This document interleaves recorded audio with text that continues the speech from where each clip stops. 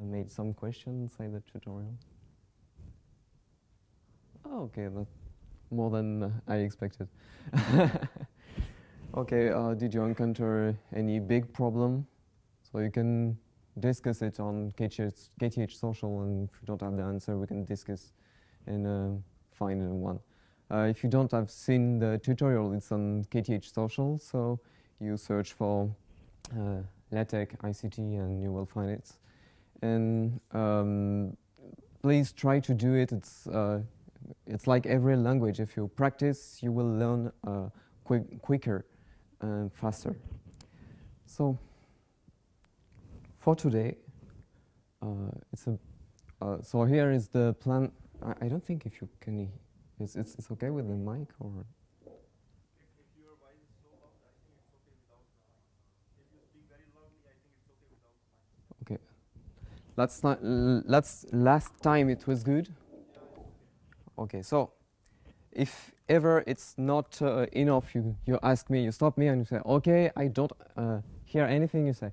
So last time we have 3 parts in this course. The first part was about basics, was what we did last time, and today it's about mathematics. But before starting with mathematics, we have an important thing to see.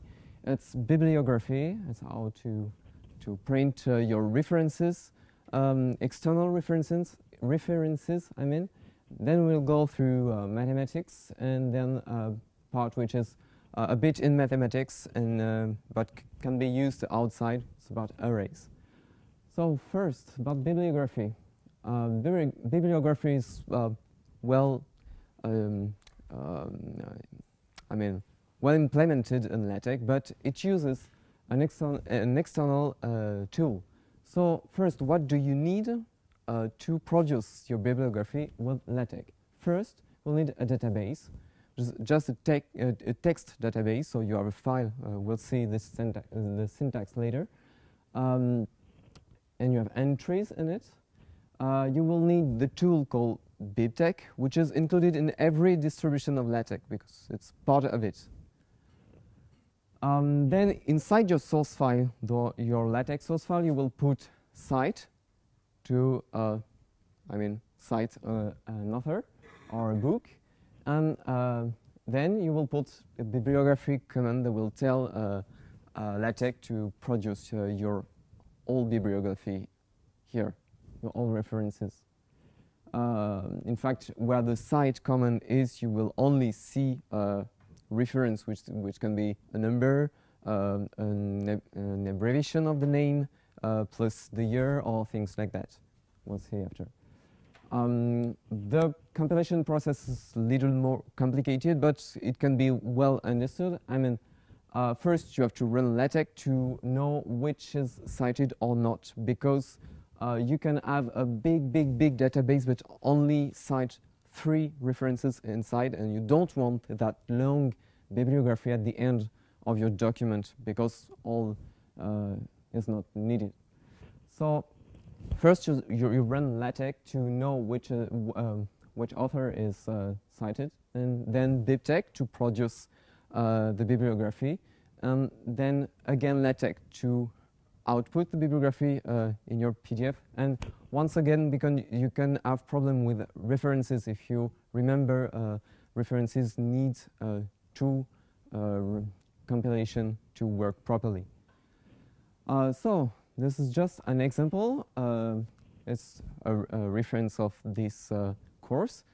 So the syntax is not quite difficult. We're first an entry type. So every entry starts with this @ character, then the name of the type. Here it's a book. We'll see later more types. And between braces, you are then first a key. The key we will use to cite the document. So it's just internal. It's for you. So use something that remind you about the book, or the nickname you gave to the book, or something like that. So here, just the last name of the author and the main subject of the book.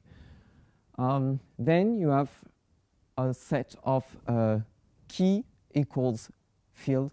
So, for example, we set the author name. So here the key, then an equal, and then between braces you put the name of the author. Just notice how yes, it's there. How the BibTeX tool is clever. You have put a name, comma, first name and middle name, okay, and then BibTeX produced in this style, because you can change the style. It produces first name, middle name, and last name. If you have multiple names, you can separate them with and, with the word and it will produce a list of author with commas and then and at the end. Or if you're in a short way, there's classical et al, which means and others in bibliographies. So you can also use commands inside the database. So here we'll use the tech command to produce this logotype, this tech logotype, because it's part of the name of the book. Notice also for the month we didn't have used braces. Why? In fact, braces protect the content to be sure that what is output is exactly what is output is exactly what you meant. But when you don't use it, it can be an abbreviation of something else. Here, Jan is an abbreviation, 3 letters abbreviation for January, and you have one for each month, which allows different definitions inside different styles. For example, you can have an abbreviated January or a long January, or maybe just a number if this is the way your printer wants it. Okay, so if you put it in braces, you see it just output Jan and not January with a capital J. Okay, the last comma is optional, but I strongly recommend you to keep it, because when you will add a field, you will always forget to add the comma you were removing before. So it's always better when it's optional to keep it. It avoids, headache about why it doesn't work. Okay, now how to cite this reference. So we have this written in a bib file, this book, etc. And then in the text we have two commands we can use, which is cite. So cite, and then you have the keys I was talking about, the KTH, this little word you use as a reminder. You can put multiple references, and the no cite is important. This is when you have a general reference you never cite, but which is kind of basis of your work. So your work can't exist without this book, this article, but you don't need to cite explicitly a part of the book or anything about the book. It's just a basis, something which is important about your work. You may see there is an optional argument to text. So under it you have the output of that. So for example, I cite KTH. Here I don't have the pointer I had last time. So just here you see the cite and in braces KTH. It produces this little one in square braces here, but you can add text. This is the second cite command. You can add text, which is then produced after your reference. This may be useful to cite just a part of a book, and don't add this part of book explicitly in your bib file. Okay, that's clear. Let's see some type of entries you might encounter. So you have here, this is for an article. You will see often that the type is written with the capitals, but it's not necessary, it's just optional. But this may be useful to proofread your bib file. So this is an example for article. In red, you have mandatory fields. If you don't put it, you will have, if not an error, a warning, a big warning of LaTeX telling you that you have missed something because an article should come with these 4 fields. Others are optional. You can add any other field you want. You can invent one, but they will never be used in the output. Why can it be useful? It can be useful just for you to have, for example, an abstract, just to keep in mind what was the book about, or any comment you want. You can just put a key, a new field, and your comment or ideas. So you can cite a book, a full book. Here you have choice between some field. For example, if you put the author, it's not necessary you put the editor, because often you have only one of them. Note that editor is different from publisher. So the editor is in fact someone who asks for the book, or have a team to write the book. So the publisher is the man who pay for making the book. So it's not exactly the same. Okay, here this can happen that you have something that is not really a book, but it's printed and it's like a book. For example, compendium or things like that. Not really book because they don't have publisher, for example, but they are seen as book. You may cite only part of book. I don't go through each field. I think you can read which one is mandatory or not. For pages, here's the important part. You have optional chapter or pages. For pages, you can put whatever you want. Often we separate different pages with commas, and when you have a sequence of pages, it's just the first one, 2 dash, you know, this will produce this end dash we talked about last time, and the last one, it's 2 dash for the end dash, and this is always an end dash for a sequence of pages. For chapter, you can put whatever you want, but here, for example, 1.2 is not really a chapter. I mean, it's something like a section or things like that. So you can add in the type the section information, and in the output it will tell you, okay, this part of book is of the type section, so it will output section 1.2. Okay. So some others you may find when you have a book which is part of something longer, of a collection of books. Sometimes, for example, the art of computer programming I talked to you about last time is in fact 4 books in just one collection, which is called a book, but it's not a book. Okay, so you may cite only one of these 4 parts, big parts of the book.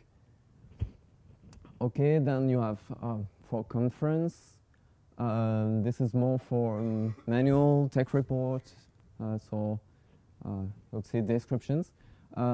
Thesis, if you want to cite the work of one of your colleagues or something like that. And unpublished, you will rarely use it, but it might happen that you have something that is not really published, but that can be found something on, for example, on the internet, and you want to reference it. And you have miscellaneous, so please avoid it. If you can, I think there is plenty of types. You will find the one that suits you, but if you don't, okay, we'll see later if you don't. Now we have nothing about URLs or about the internet. If you find something, yes? There is another really important point you need to know about BibTeX. And initially it looks that it's quite an effort to use it. But for example, what you will typically do when you're looking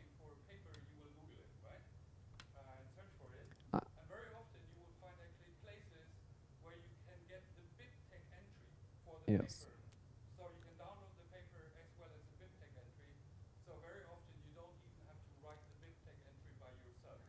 You just copy it, right? Put it into your bibliography file, Yes. and you're just fine. I was about to talk about it later, but okay. Save a lot of time. Yes, you don't have to write all that, but it's important to know the syntax because sometimes you want to tweak a little what you found on the internet. Sometimes it's not exactly what you were looking for. For internet, the first solution is to use this miscellaneous type. So, for example, the LaTeX documentation is mostly found on the web. So you can use this how published. Okay, this is not quite good because everything is up-shape. You can't see who published this, who is the editor, or things like that. Okay, so the second solution we might use is to typeset the URL as an URL. So you can use this command URL that comes from the URL package or the hyperref package if you produce PDF. Just look the documentation of these packages. Okay, but this is not exactly good. You can use now BibLaTeX instead of BibTeX. This is mostly the same syntax, but you have an @online type with a field URL. So it's specifically for documents that are produced on the web or for websites. You will see that there are mandatory fields like in any other in any other type, an optional one. You just Google the BibLaTeX documentation and you will find it. You have a lot of new type. If you miss one, maybe it's in BibLaTeX. For bibliography, you have to use package. Most of the time, you have to use package if you want to really change the style of your bibliography. Okay. But with BibLaTeX, it's all inside. You just have to read the package documentation. It's all very well explained. Better, you can just have citations for part of your work. For example, if you have 300 pages, you don't want to lose your reader by jumping to the very end of your work to find something. You may have references just for one chapter, for example. Okay, this is very, very useful. So you can sort, because you have seen that if you use your bibliography file, I don't show you here, but you will have the list of bibliography which are sorted in a certain way.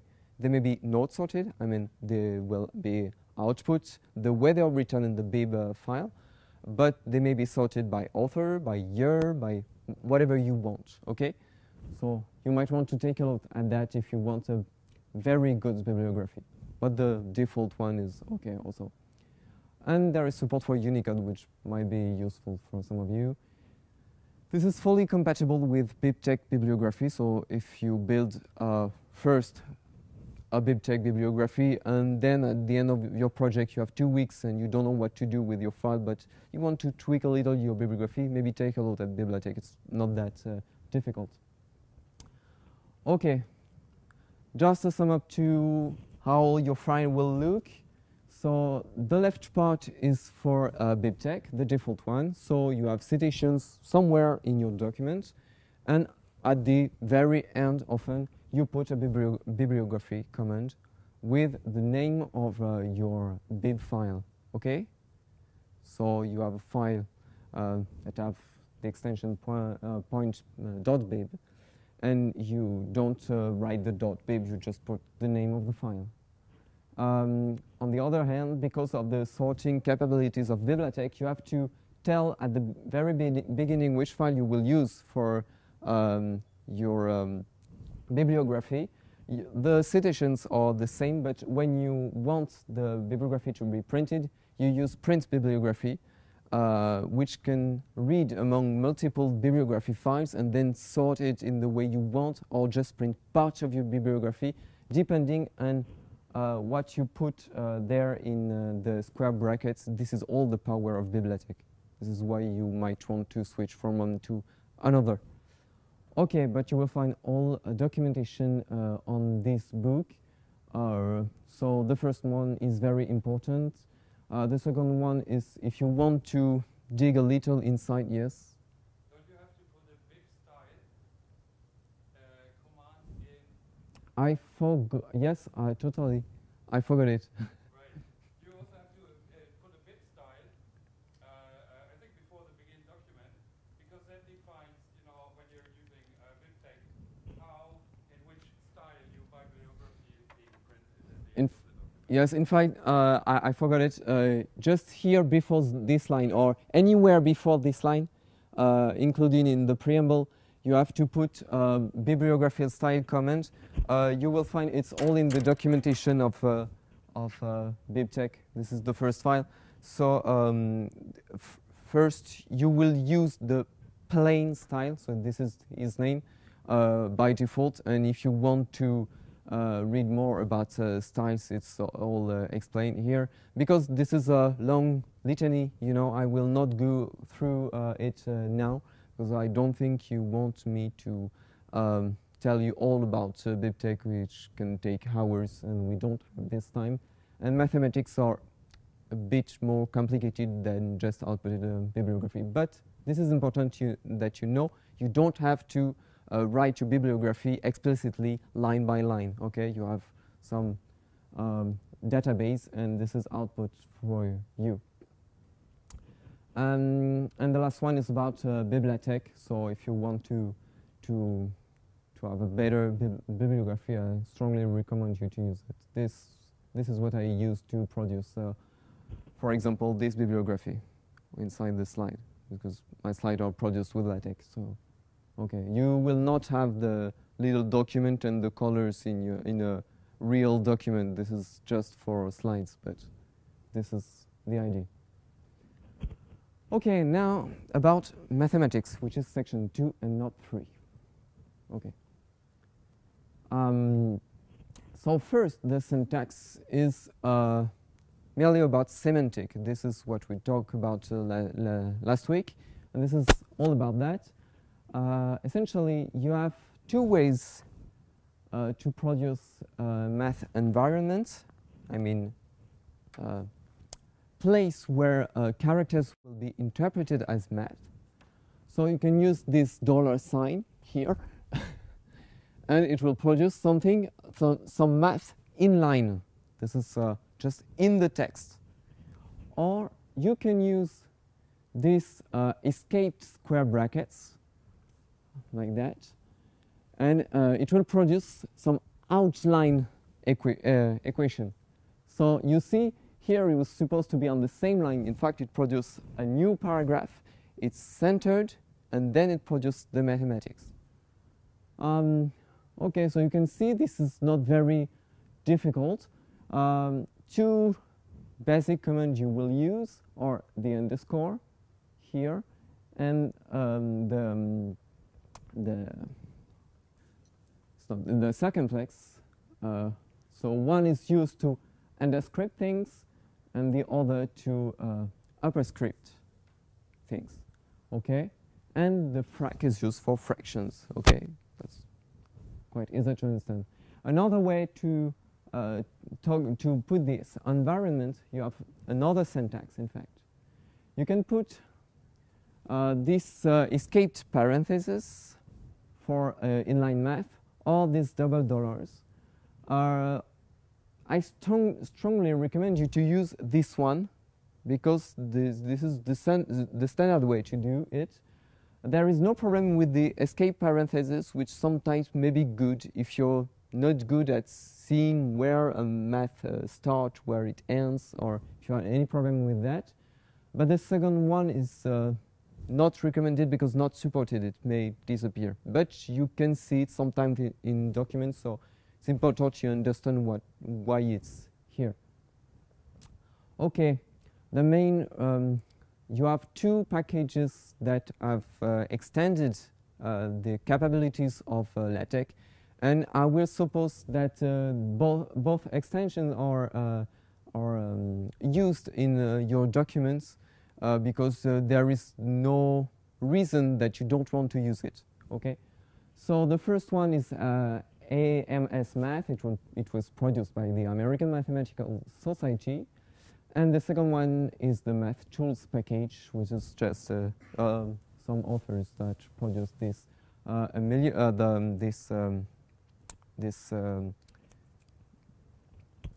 this package to enhance the capabilities of AMS Math. It's the same basis. Okay, this is what we want to produce. Okay, so 3 equations. This is a bit vertically compressed. This is just to fit on the screen, but this is not exactly what you want to produce. The first one about I think the definition of the limit. Maybe it's wrong. It's just for example. And then about summation, and we'll see why this example are relevant. Okay, and then integration at the end. Okay, so for the first one, the limit. First, very easy example, we just put this function. Okay, so that's something we know how to do. Then we have a comment, because I look on the internet how to produce a right arrow, and the answer is right arrow. Okay, this is not very difficult. So I write this.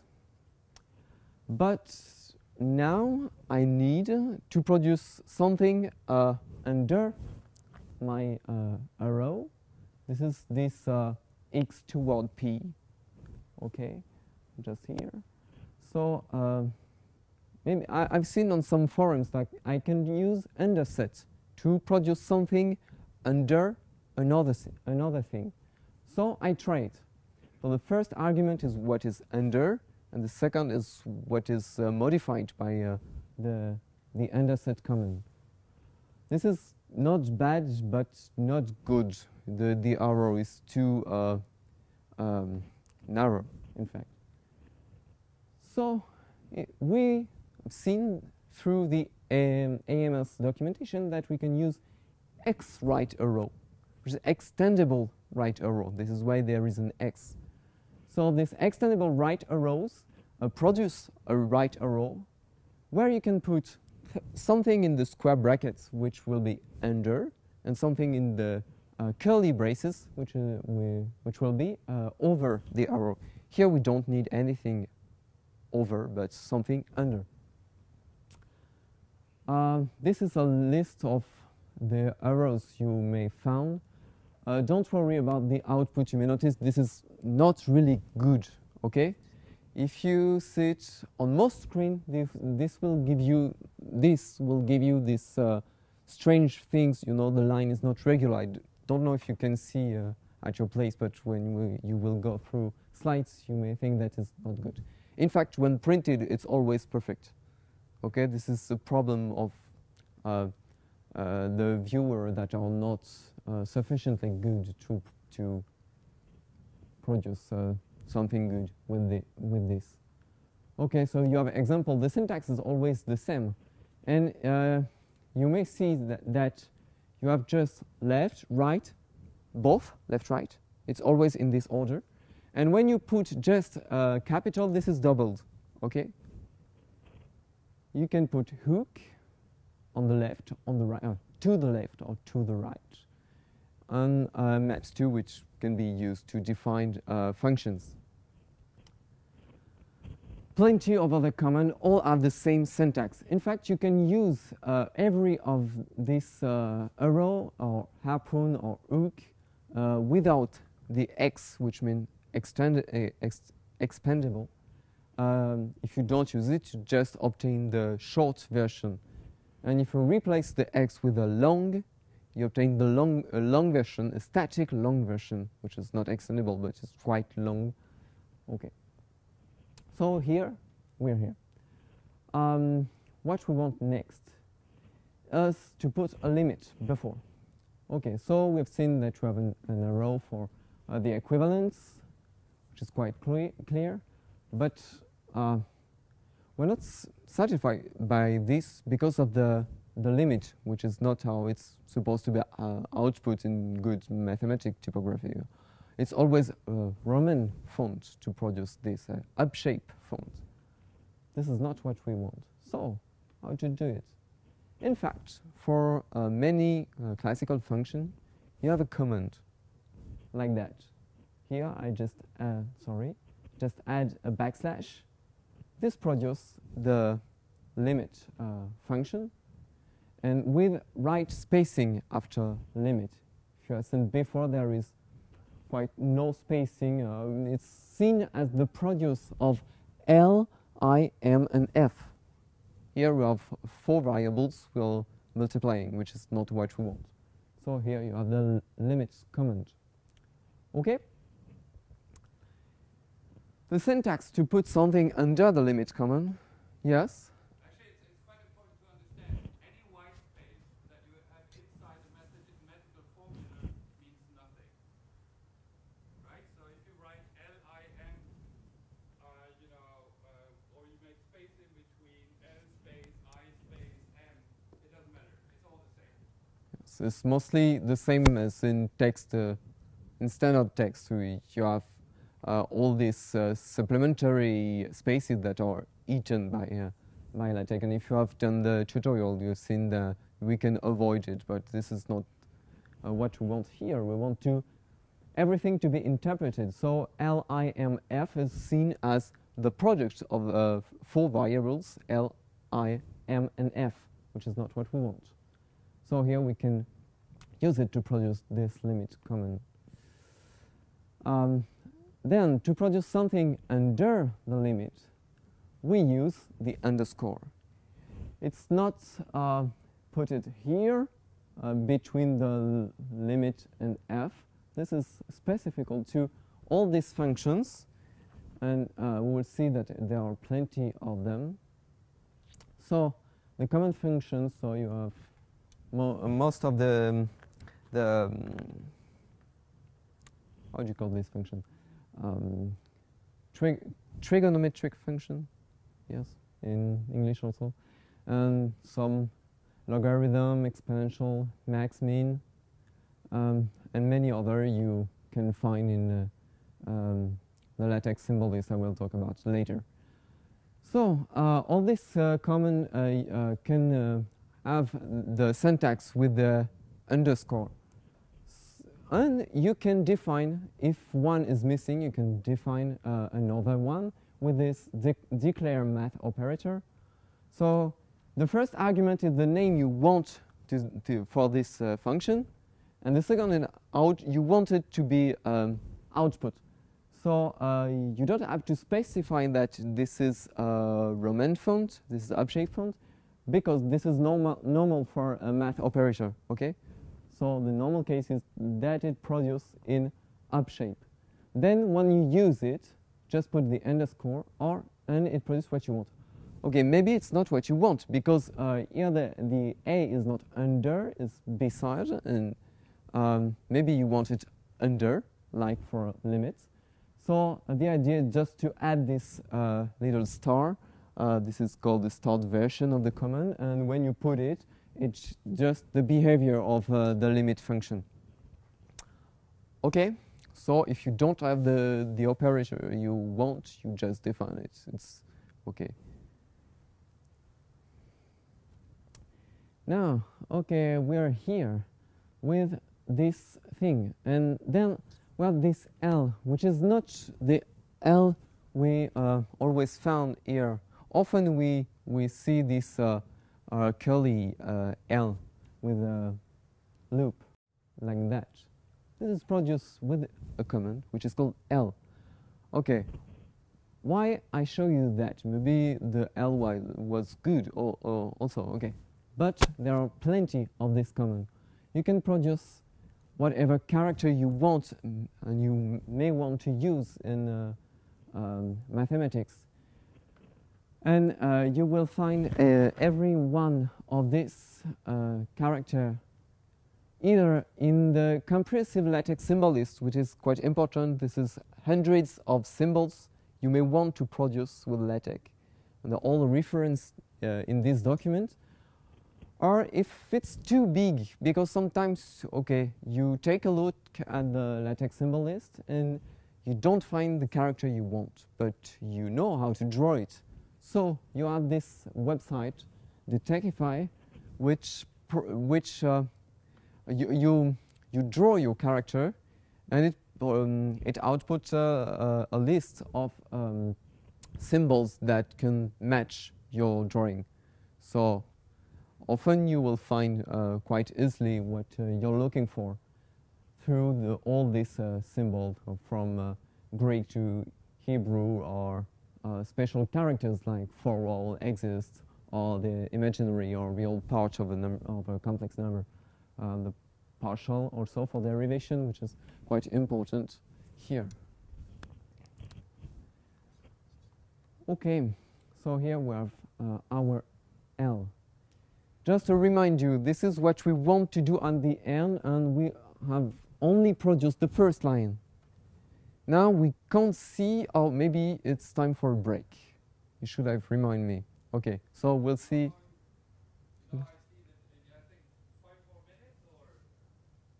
There is no problem, because in fact I'm between two parts, so if we do a break now, it's no problem. So,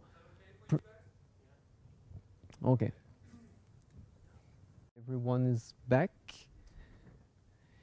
So as I told you, as for now, we just have the first part, the first line, and we want to do this little thing a bit tricky, you know, with alignment and things like that. So the first idea, if you remember well, we've seen spaces during the first lecture, but here I think this will be a pain to find the right size of the spaces to align these two symbols. So there is other ways to do it, but this is not what we'll see now. Okay, later. First, I will just show you how to produce this, because there is a lot of symbols as we've seen before, and we'll see how to produce this line on the right hand side. Okay, this is quite easy, I think. You just use what you will say to produce your command. So for all epsilon strictly positive, I mean, exists, there exists, but exists, delta positive, and for all x in I, so you just read what you wrote, and this is exactly what is produced here. And if you don't find the right symbol, you just look through the LaTeX symbol list. And what's next? So an opening parenthesis and this implication between two. Okay, and just this vertical bar you can produce on every keyboard for the absolute value, the positive part. Okay, in fact, for the epsilon, often we use this symbol and not this one. So this one is the standard one in modern Greek, but often we use this one. So this is called a variant. So you have just these three letters, var, before. This is for variant, and you have some characters that are defined with variants, some Greek characters. You can look at this in the LaTeX symbol list. Okay, now this is time to align things. This is how you do it. You start an align or environment at the beginning, then the first part, this limit on the right. Then you have, I don't think, yes.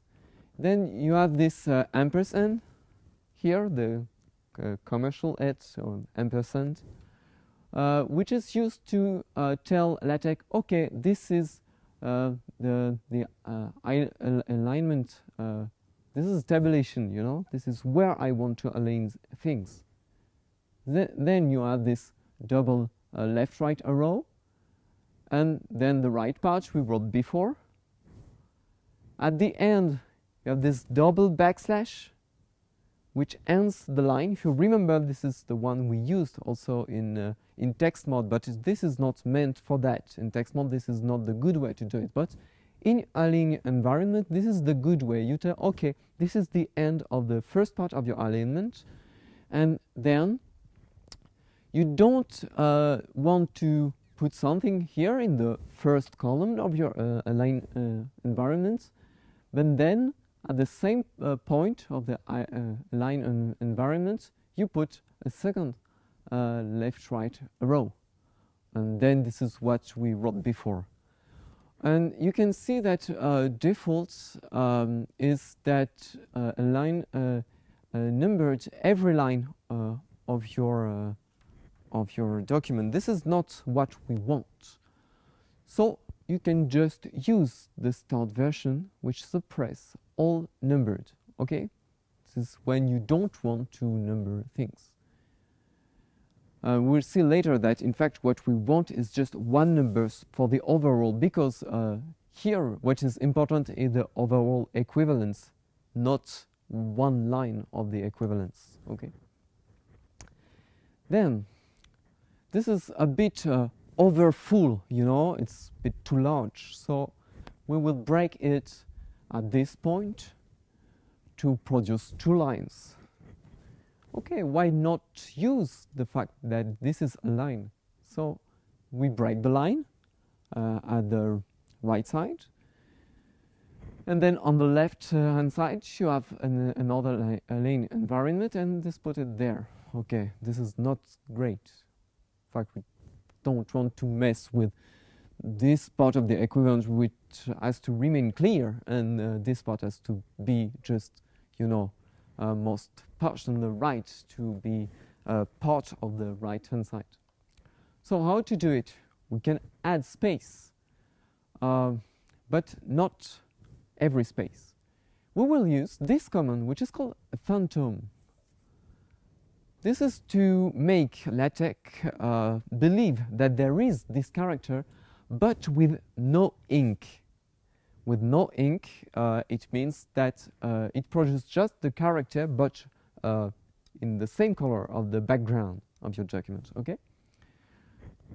So it pushes little, but we don't want it to be here. Why is it here? In fact, if I add the ink, the symbol is produced, but not in the same way. When you use every binary operator, like this arrow, or like plus sign, minus signs, or things like that, LaTeX know how to deal with spaces. Okay, here you can see that there is space added here. Here, this is not all together, but here, when you protect the command, this is someone isolated. So LaTeX thinks that this command is used with no arguments. So there is no need for space. Okay, so spaces are suppressed. How to tell LaTeX there is an argument? Just put a void argument. Okay, when you put grouping parentheses, this tells LaTeX, okay, there is something. You don't know what, but there is something. Okay, this can be used mostly everywhere, not only in math mode, but sometimes. Just try that. Here it's pretty useful to make LaTeX believe there is something, and then you can see it produce, okay, what we want. In fact, sometimes we want to add a little more space, because this is not exactly in the same, how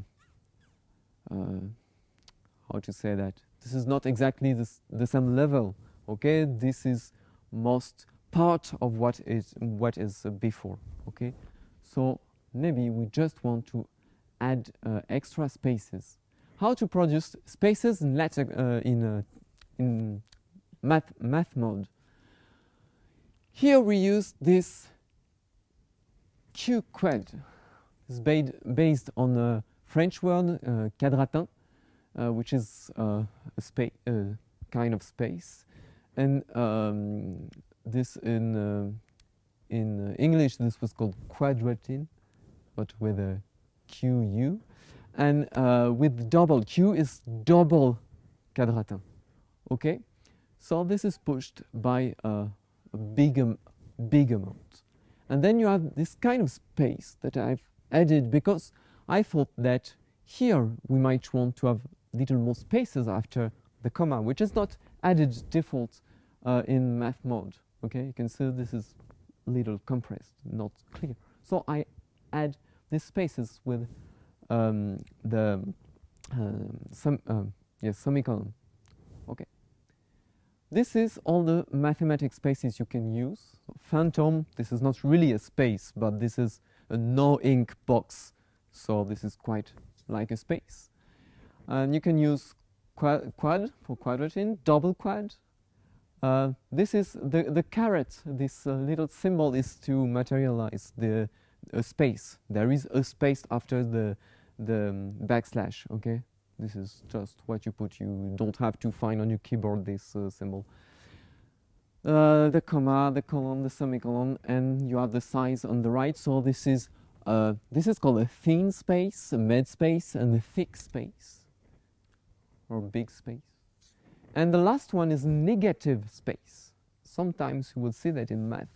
We need to group things a little more. So you have this negative space. So you see this is, here is the beginning of the space, and on the left, this is the end of the space. Okay, this is negative. This eats space. So this is what we get.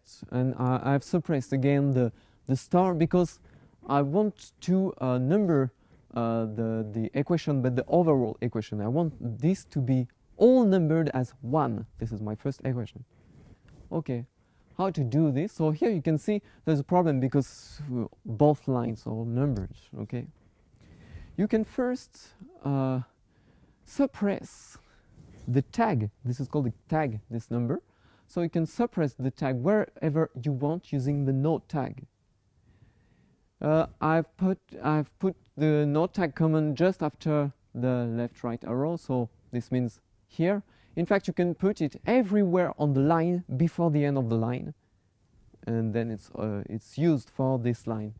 Okay, so I can put it at the very beginning, everywhere, then but before this double backslash. Okay, and it suppressed the tag. But this is not what we want. We want to number the overall, not just the last line. So, what we can do first is that maybe we want to number the last line, which is the result. So, there is another way than using the phantom and I've used and things like that. You know, the phantom is here, is right here.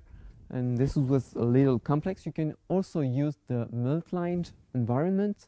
This is an improvement from math tools. So if you don't use math tools, you can't use that. But I suppose you use it.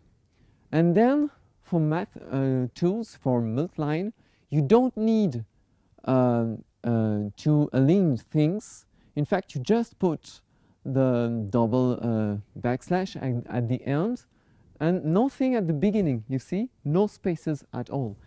What it does, it's that the first line is on the left, the right line is on the right, and there is a space that is added here and here. Here you can't see it, but in fact, if the second line is shorter than the first one, this is not the case here, this is important because this allows this line to be pushed a little on the right of the first line. Okay, so this will deal with this indentation you want in your equation. Okay, here this is no good. We don't want that kind of thing, I think. You may want it, but it's better to have it this way. So what I've added is just this little mark, this optional argument here with a T for top. You can also use a B for bottom, which will align on the last line of your multiline environment. Okay, and then number follows. Okay, that's good, but that's still not what we want. We don't want to number the second part of the equivalence. We want to number the overall. Okay.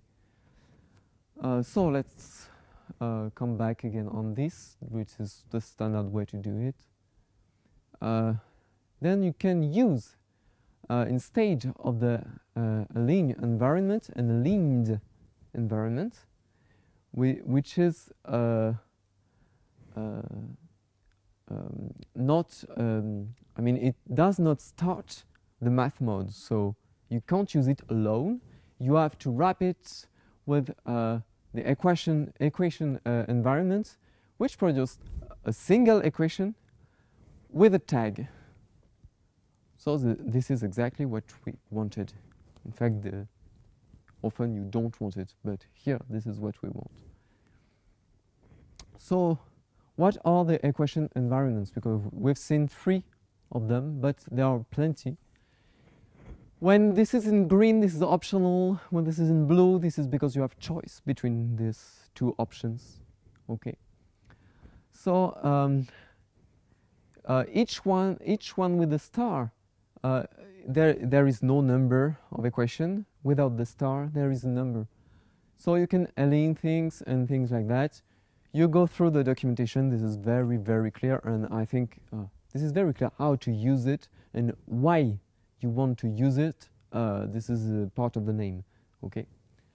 So the first one is just used for alignment. We've seen it, but the second one.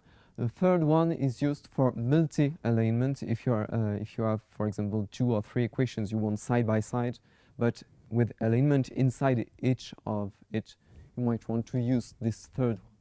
And gather is just when you want to group some equations that have nothing in common, just that you want them to be on the page, just right up and one after the other. Okay. On the left, you have the environment that starts math mode and that can't be used inside another.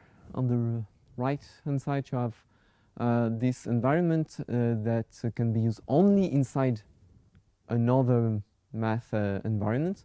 And in between, you have those that can be used both in or outside, but are mostly used inside, in fact. Okay, and in the NetTools package, you have plenty of, I think, or maybe 3 or 4 more if you want better control of how you align things. Then the second equation. So this is quite big, but we've seen part already of this before. Let's start with this first line right hand side, okay, which seems to be the easier part, because on the left hand side we have this stack of argument underneath, which is not, we don't know how to deal with it, and below we have I don't know, big parentheses. Maybe it's difficult. Okay, so we'll see later. First, this. Why it doesn't produce what it's supposed to do. So we wanted a sum that starts. So this is quite the syntax of the limit command. If you remember, just we have this circumflex to put the things upper script. Okay. So the sum starts at I equals 1, but here we have I but equals 1 and then superscript m. Okay, this is because we need to group things this way. Okay, so the difference is I have to tell LaTeX where it starts, what is under the sum symbols and what is over the sum symbol. Okay. It's not very difficult, I think. No, okay.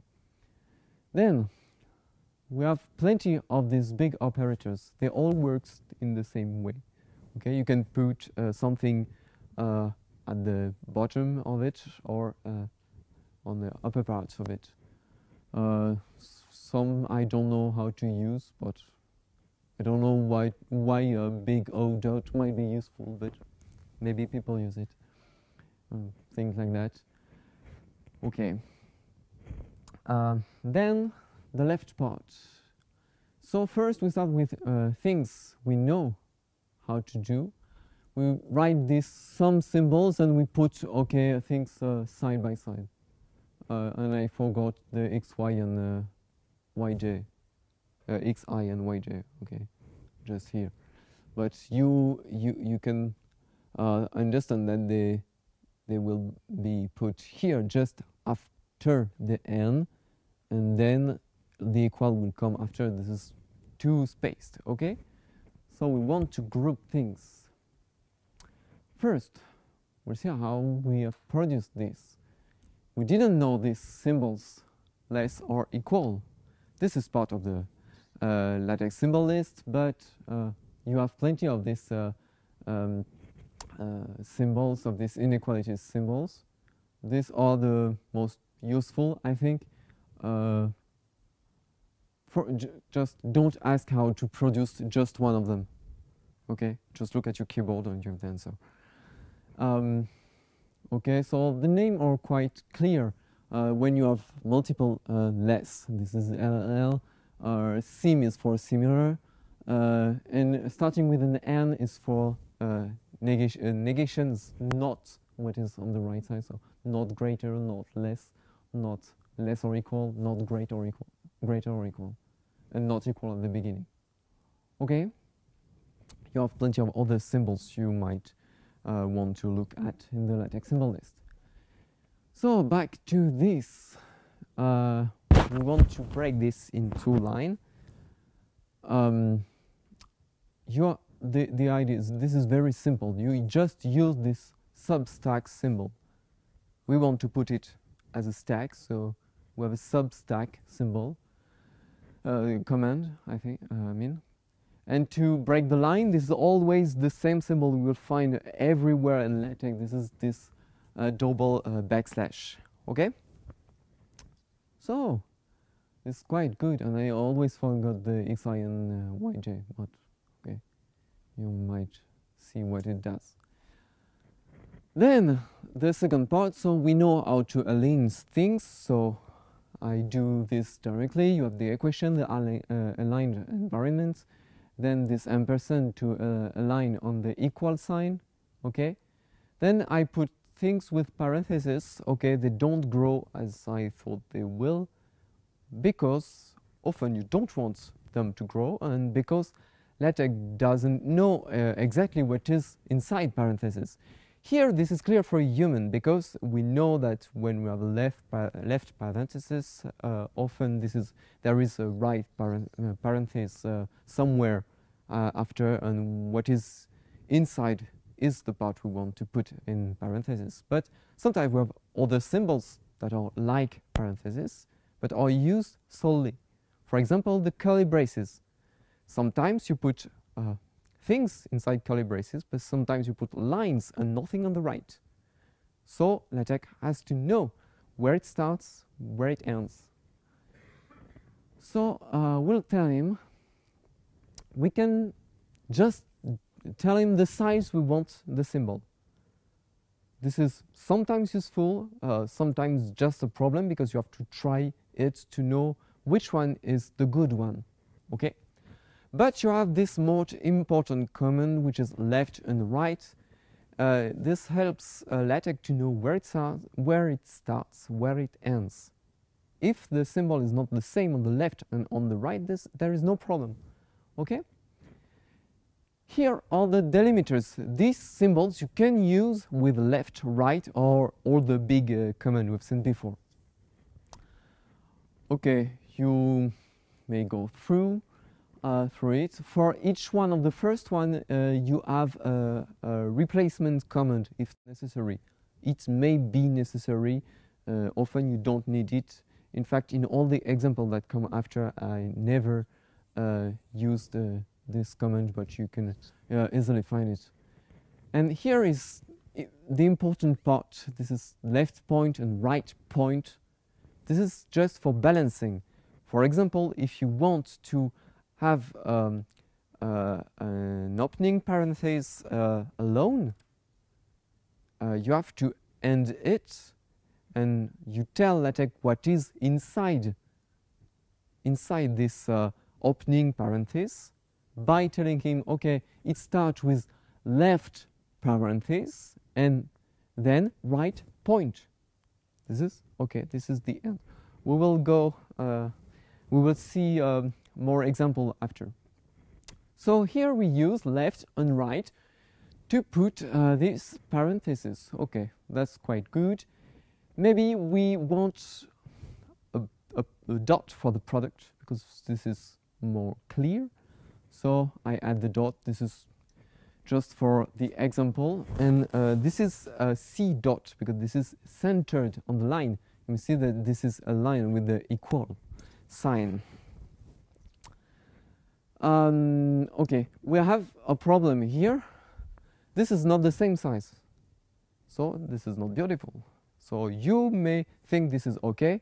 I think this is ugly. Okay, so this is not what you will do on the first writing.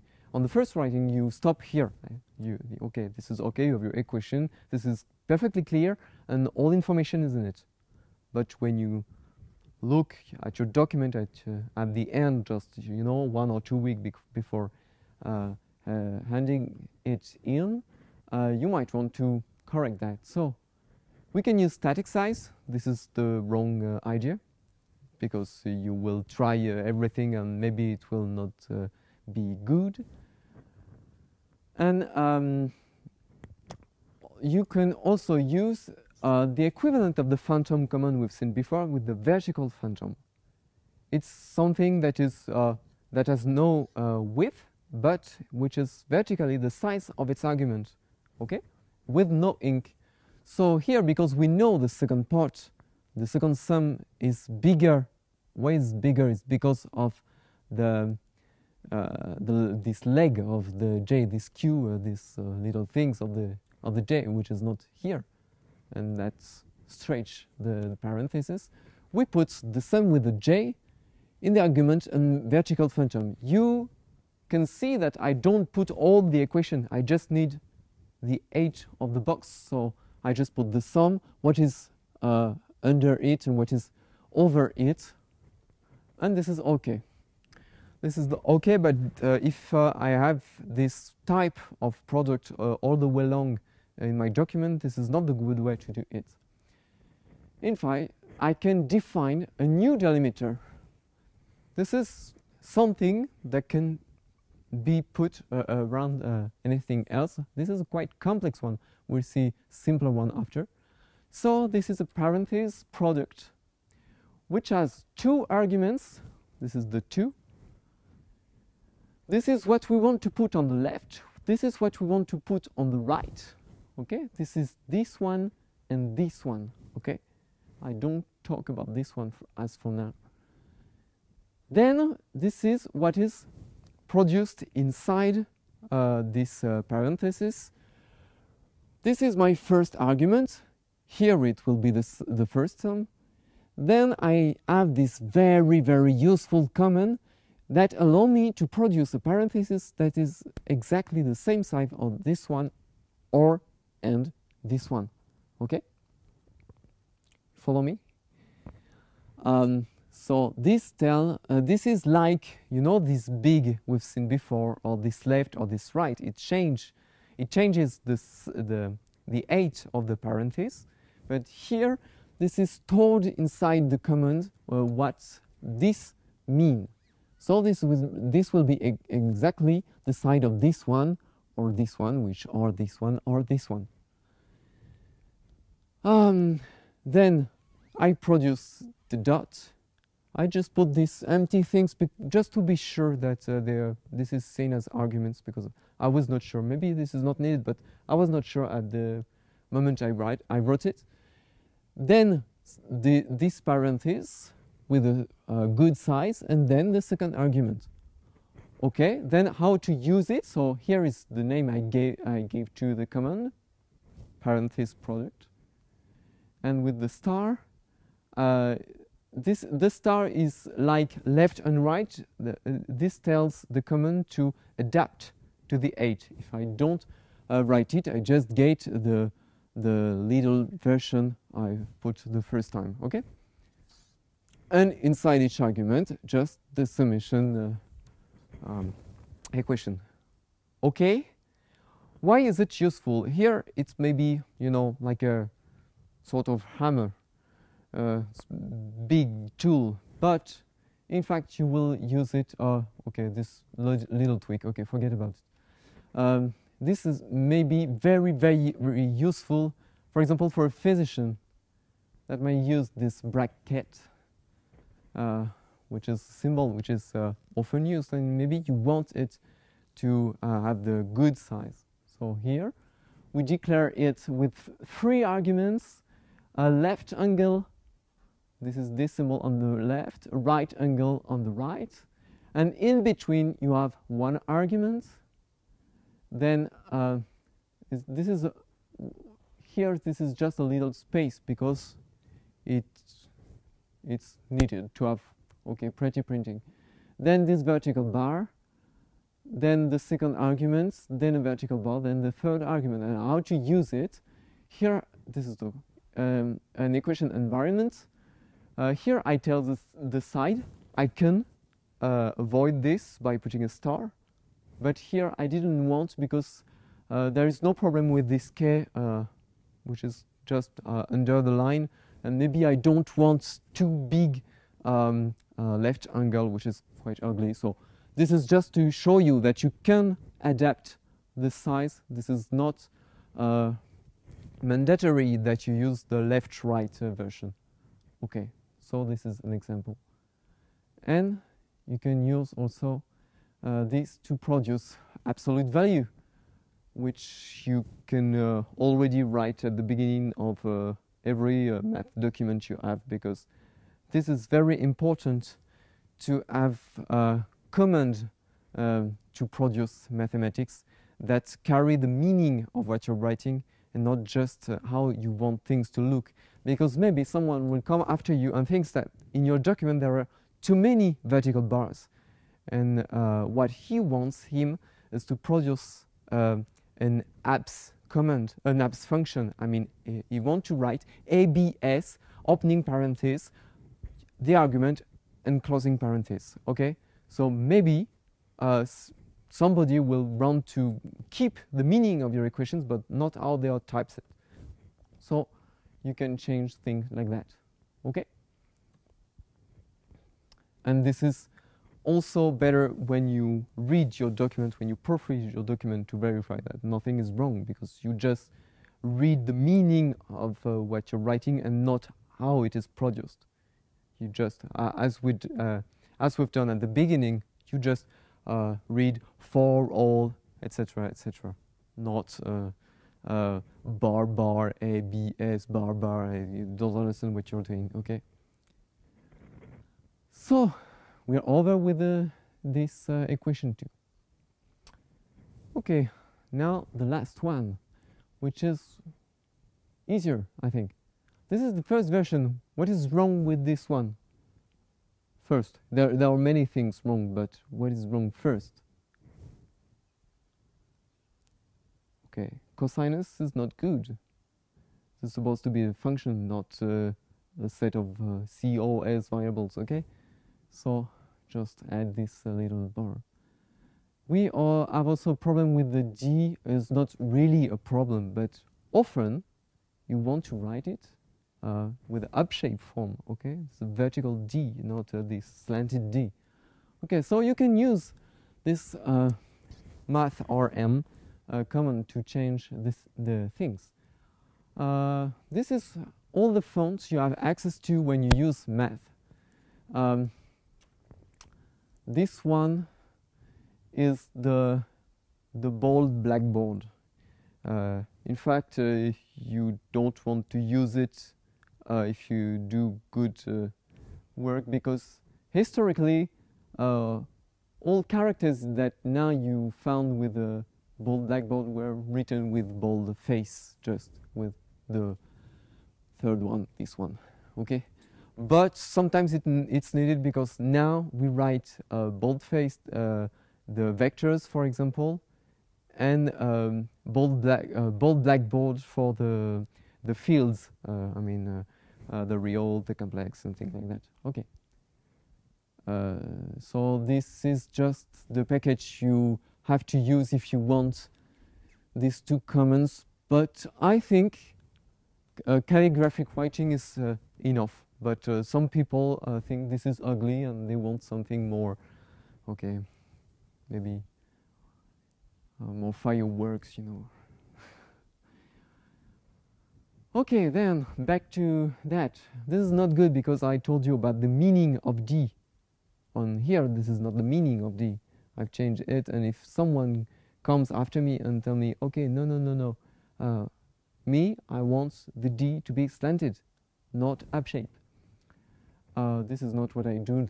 Now, in fact, often we use a little spacing because this entity, this differential part, is not part of what is inside your integration. So we use this little spacing.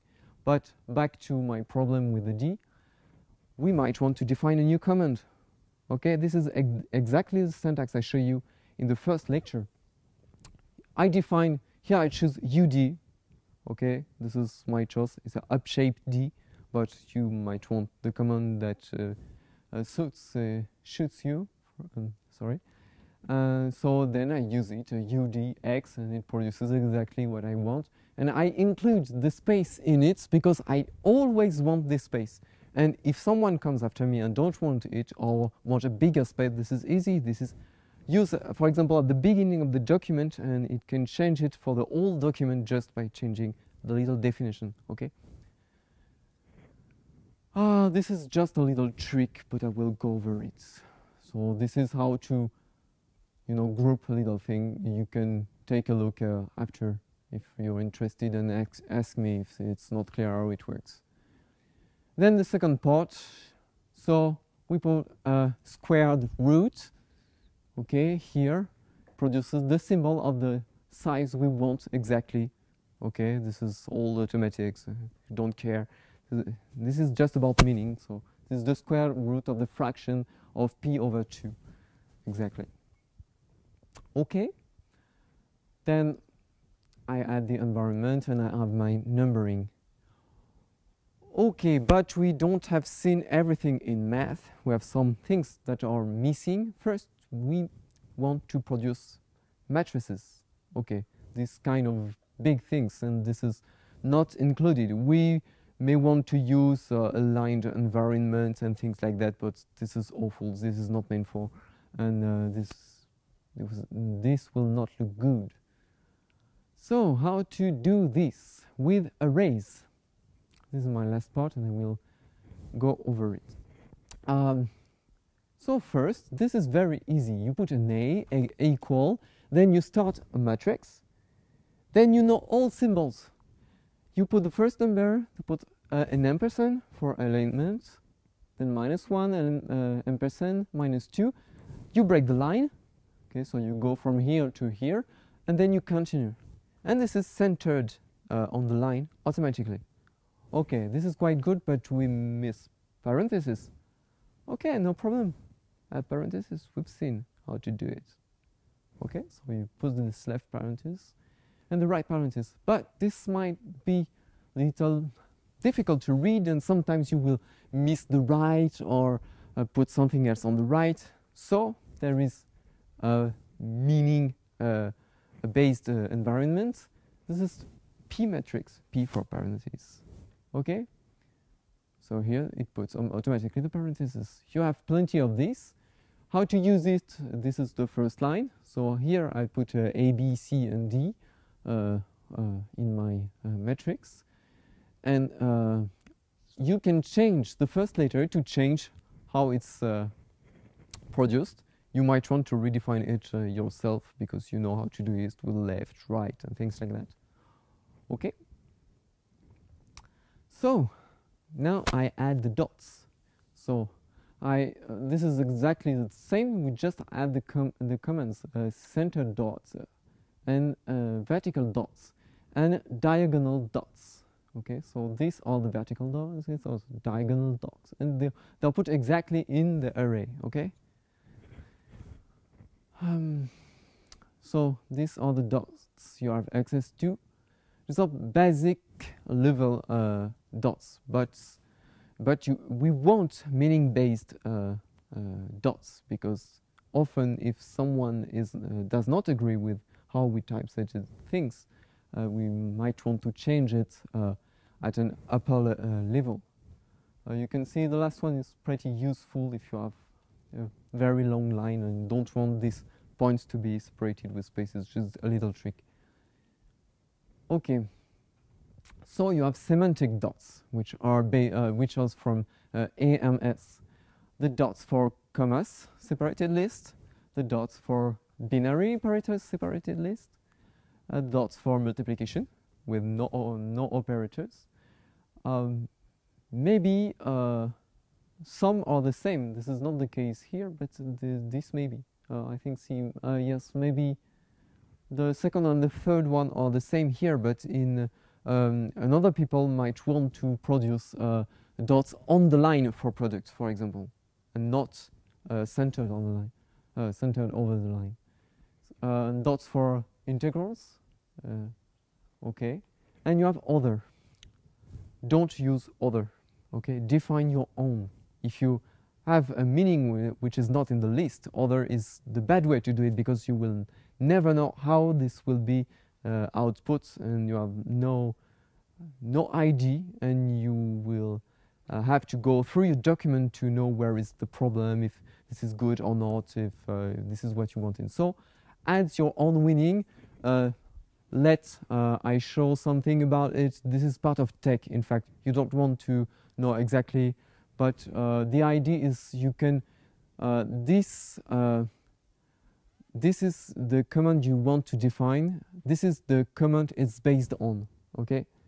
The idea is just a copy of the command, and if this one is modified by anything, this is always produced the original meaning of the command which is here. But okay, you don't have to understand it exactly. So here you put a high-level command you want to use. For example, dots for, I don't know, no idea, but maybe you have. No. Okay, if you want dots for, maybe for sums, because here we have for integrals, but we have nothing for sums. Okay, so you want something for sums. Okay, you use here an S for sums, because this shoots you.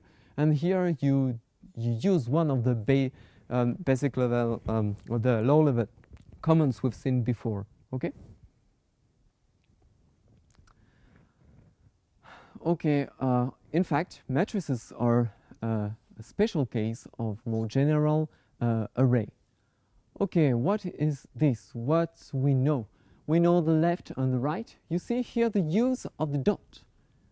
Never mind what is inside. This produces this. But the left, we have these curly braces, and on the right, we have nothing, but we want LaTeX to know that this starts here and ends here, even if there is no thing to produce, okay? And in between, we have the syntax is more or less the same as for matrices, but we just have these arguments. This is how to define the columns, okay? So in order, you have a right align columns for the air, then a centered comments for the equals and the vertical dots. I want to be aligned, and then a left align column. Okay, this is just using one letter to define one column. Any question about that? This is important for what's coming after. So if you don't understand, stop me. Then we will use it to produce cases. Okay, sometimes we want to define things piecewise. Okay, so I use the left-right trick. Okay, this is okay. I start an array. I want the first part to be okay.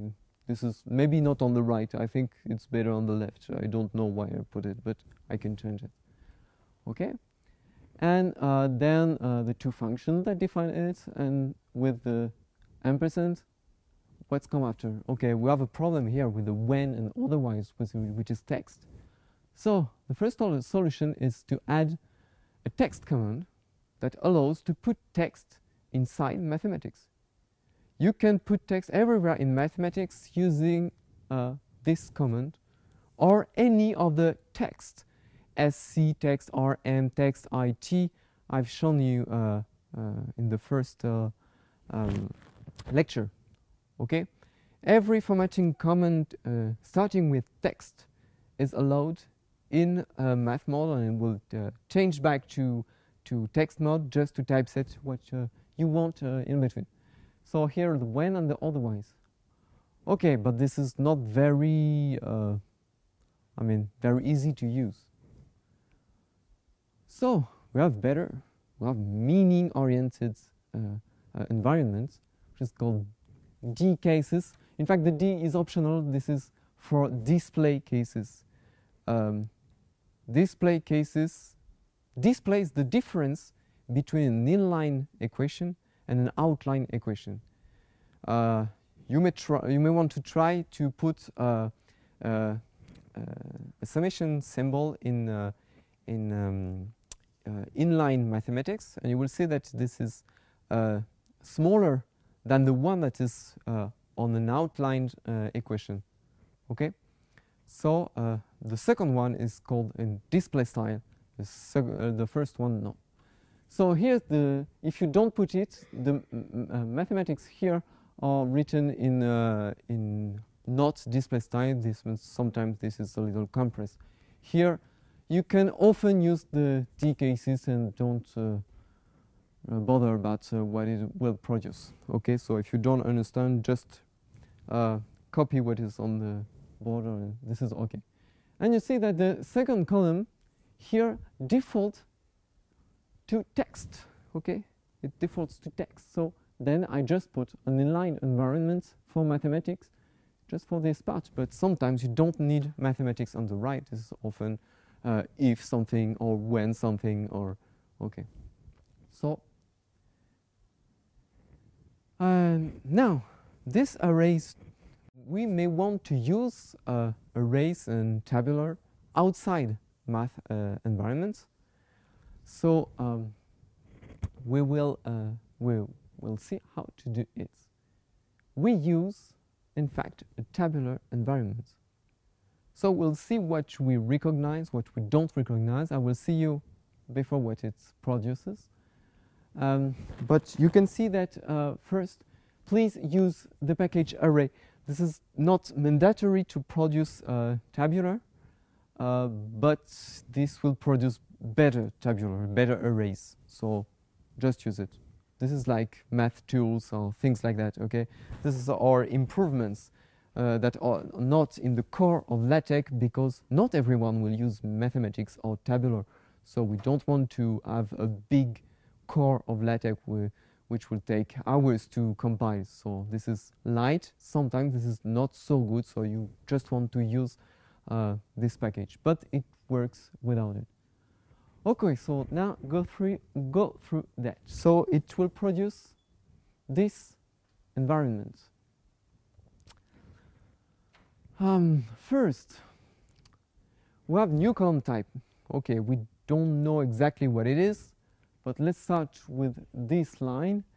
This is something we recognize. We have the name of the environment, then an argument that ends here.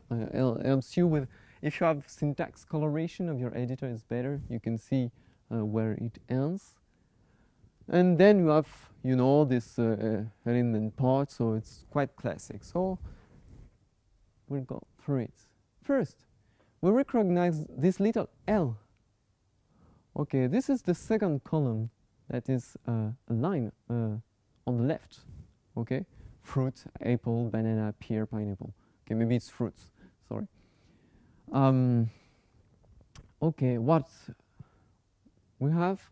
This big L, big R, big L. Okay, this is, we recognize this is something that's might be, yes, I know, like the little L or C or things like that. In fact, we've just defined it over. Yeah. And how did we define it? we use this little arrows here on the left and the right, which means this column type big R is an R, but at the beginning I insert, this is the meaning, at the beginning I insert $1 and at the end I insert $1. So do you see that this column type will be in fact the same as this one but in math mode? So we can type math in this column, in this column, and in this column. So we have 4 columns, 3 of them are in math mode. This is for numbers, for example, here or here. Okay? So now you see left, left, right, left. We have exactly left, left, right. Okay, this is up to the commas, and left. Then I speed a little. This is to, there are many things in this slide. This is to show you how much you can do with tabular, but you may not need everything. Then, what is the rest of the line? We have vertical bar, this exclamation mark, and this at symbol. Okay, this is just to tell LaTeX what is between the columns. So a vertical bar is just a line. This is the first vertical line. An exclamation mark is something, it outputs between columns exactly what is inside its argument. And it keeps the spaces between the line and the separator, okay? So you have exactly the symbol, but with spaces. The difference is when you use at, you don't have any space. So if you want, you will need to add it. But here, it's exactly what we want. We want a comma between between the integer part and the fractional part. Okay. Here we have something very interesting, which is called multi-column, because here is integer part is fractional part, but the title price or prices is for both columns, not just for one of them. So I want the title to be on both the 2 columns. So I just use multi-column, which is the argument here will be spanned over 2 columns. And will be produced centered. In fact, here you can put exactly everything that you can put here, except that you can just define 1 column. Okay? Can't define 3 or 4 columns inside it, I think, if I remember well. But test it if you don't know. Okay, so this produces the price centered over the 2 columns separated by the comma. Okay, so it's over for today. Next time we will see how to produce colors in text and everywhere, even in tabulars. We'll see how to import pictures. If you have, I don't know, pictures somewhere, you can put it in your PDF and where you will put it, and how to draw pictures with LaTeX or